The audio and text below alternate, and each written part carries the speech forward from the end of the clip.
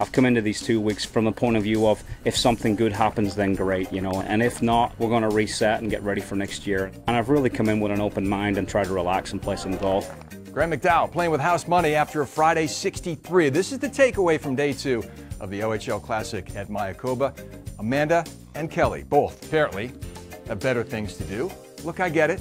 It's Friday, people. These women have lives, okay?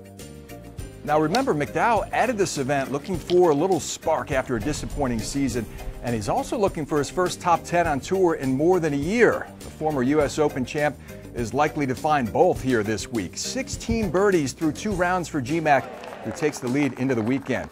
Another major champion, Keegan Bradley, trying a new putting method this week with the grip up the left forearm a la Matt Kuchar. Hey, it paid dividends here at 14. A long one from 40 feet for par. Preferred lies in effect on day 2. Thank you very kindly, said Boo Weekley, who threw a dart into the 11th here, leading to a birdie.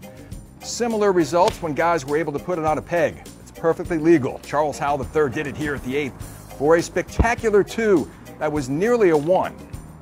Now Thomas Aiken did make a hole-in-one back on Thursday's very first swing of the week. As a matter of fact, Jim Hermans came a little bit deeper into his round on Friday.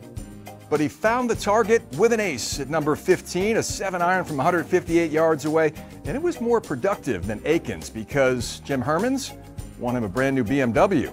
Pretty sweet. So after all the heavy rain on Thursday, it was a delightful day for golf on Friday, or really any recreational activity you had in mind. Yeah, it wasn't quite the Beamer that Jim Herman won for the hole-in-one, was it? This was Kevin Streelman's slightly less cool ride. Especially with the basket. I would have at least ditched the basket there, Streels.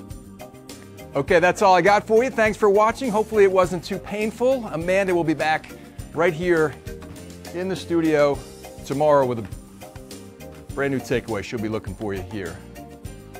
Really?